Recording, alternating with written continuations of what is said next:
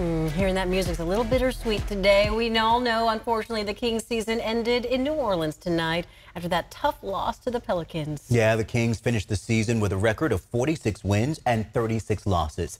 Kevin John is live in New Orleans right now. Now, Kevin, before you come with all that negative stuff, I have to say, if you watch this game tonight, the Kings never gave up. I mean, they went down to the wire with this one, Kevin. You have to give that to them, right? Chris, let me ask you a question. Do you play a game to try to get back in it in the fourth quarter, or do you play the game to win? Because last I checked, at the end of this game tonight, the Kings walked away with the loss. You know, Chris Thomas, there's this quote I'm sure we've all heard before. Fool me once, shame on you. Fool me twice, shame on me. Well, Chris, what happens when the same team fools you 6 times in the same season? Yeah, it's hard for me to justify this one. At any rate, enough of me talking and all this negativity. Let's take a look at how it all went down today. The Big Easy definitely didn't want to make it easy on the Kings tonight. Smoothie King Center was rocking as the Pelicans host their second game of this play-in tournament. Many Kings fans made the 2,000-plus mile journey from Sacramento to New Orleans. De'Aaron Fox was hoping to stand on business tonight, and early on, the Kings came out and set the tone. Here in the first quarter, Domantas Sabonis gets the steal, goes coast to coast, and watch him get on up like James Brown. Hit me. Another monster game for Domas. He had 23 points and 14 rebounds. Kings actually led 24-22 at the end of the first quarter. And then the second quarter happened, and the Kings looked all discombobulated. Maybe they spent too much time on Bourbon Street last night. New Orleans opened the quarter on a 27-13 run, and they would take a 9-point lead into the half. In the third quarter, more poor shooting from the Kings. As a whole, they shot 11 of 41 from three-point range. That's just 26%, people. But thanks to De'Aaron Fox, the Kings would somewhat stay in this game. Fox had a game-high 35 points.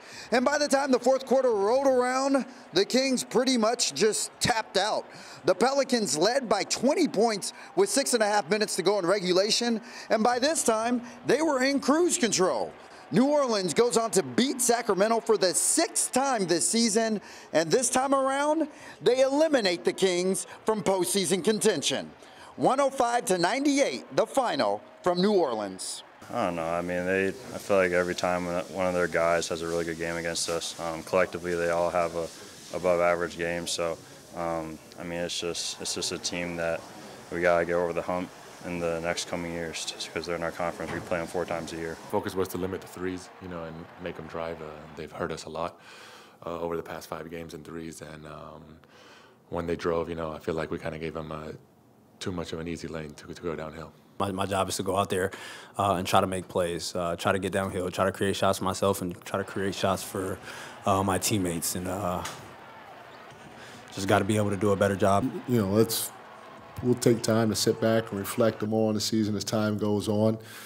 It's obviously was a tough loss for us, and we know we could have played better, but it is what it is. They beat us, and they earned it. Obviously a tough pill for the Sacramento Kings to swallow after this loss. I am joined now by ABC 10's Matt George. And Matt, the Kings came out great in the first 30 minutes maybe, or 20 minutes, shall I say, and then they let this game get away from them in the second half.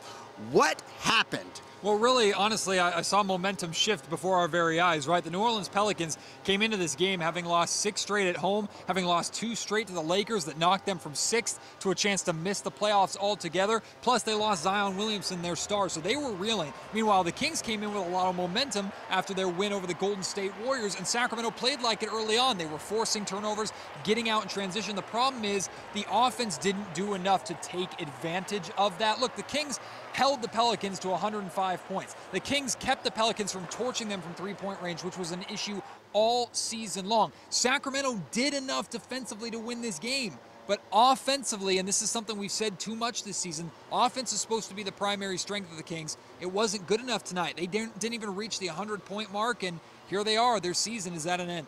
Yeah, on the offensive side of the ball, it seemed like only De'Aaron Fox and Domantas Sabonis stepped up. The both of them had pretty much half of all the Kings' points. So we look ahead now. It's going to be a long, long offseason for the Sacramento Kings as they figure out what to do next year. In the meantime, if you want to get more of your Kings fix, tune in to Locked On Kings, hosted by this man, Matt George, tonight. And Matt, I know you're going to have a lot to say. Got plenty. All right, in the meantime, I'll send it back to you guys on the desk.